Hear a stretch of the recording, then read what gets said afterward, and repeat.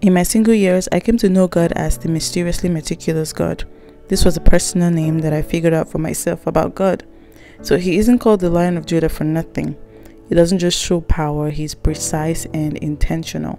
So you're going to have to trust that he knows what he's doing and be patient even when you don't feel anything happening. Our God does not rush, and so whatever you're believing him for this year, you just have to wait.